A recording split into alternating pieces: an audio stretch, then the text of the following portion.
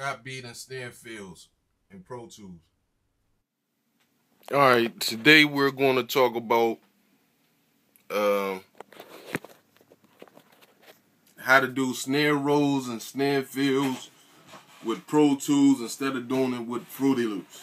If y'all don't know it, you know what I'm saying, that's sad because today and from now on, you should learn Pro Tools instead of uh, messing with them other applications, because them other applications are not going to be universal as much as Pro Tools when you get in those big studios and stuff like that. Primarily, the most used application is Pro Tools. You need to learn this stuff. So, if this is Trap Beat 101, how to do a snare roll. When you're doing the snare roll, basically, I'm gonna show you this. All right, this is a snare pattern, okay? I mean, move up a snare pattern that I did. All right, I have tempo markers at 70 and 140. It's kind of blurry, so you gotta excuse me. So at 70 and 140. All right, those tempo markers are going to basically slow up my track so I don't have to go in Audio Suite and basically use their plugin that most people use to slow down their beats. So I'm going to show you. I basically use Boom Drum Machine, but I didn't like Boom Drum Machine pattern playlist. All right, patterns. So Boom, to me, patterns suck balls. But I use Boom basically as a drum machine sound module. Okay? So I wanted to make my own pattern, so I bypassed that pattern. Them dots, highlighting the dots, and I don't like that. Alright? So I bypassed it, and then I went into Boom Snare Tune and basically wrote in the automation line right there as you see before you. And that's the snare tune. If you go to snare tune, I'm sorry if it's blurry. I'm just shooting this with the cam. So I went in my snare tune, automated it, okay, into a pattern. Like I basically made a snare pattern and then did some descending automation on it.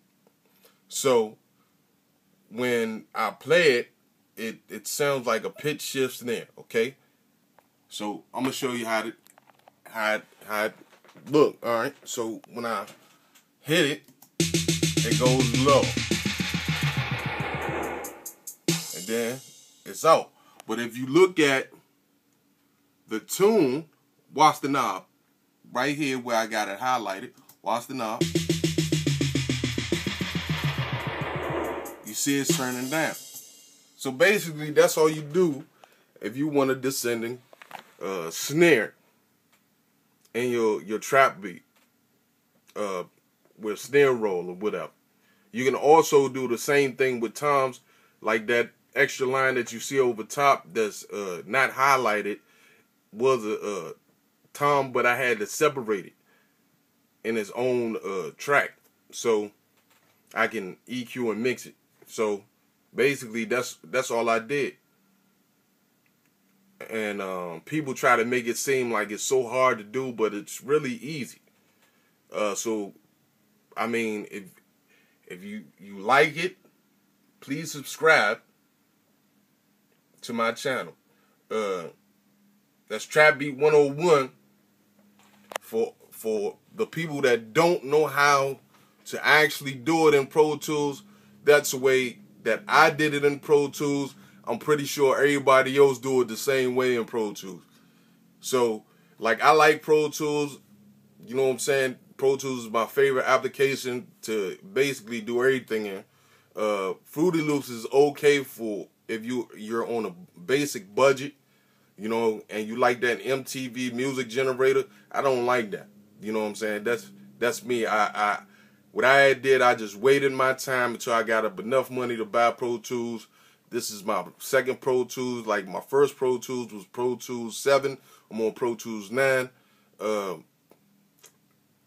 So, I mean, if you're really into music and you want to do this, you know what I'm saying, yourself some justice, you want to have the right tools to use, and that's Pro Tools.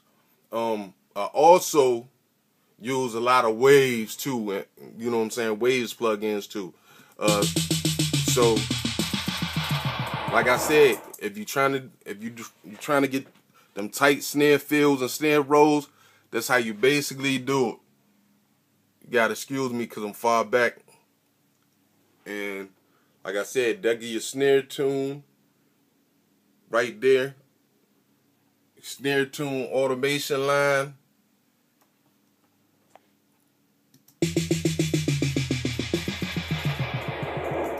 Descending boom. And that's all you basically do. So if you like my video, excuse my finger, please rate and subscribe.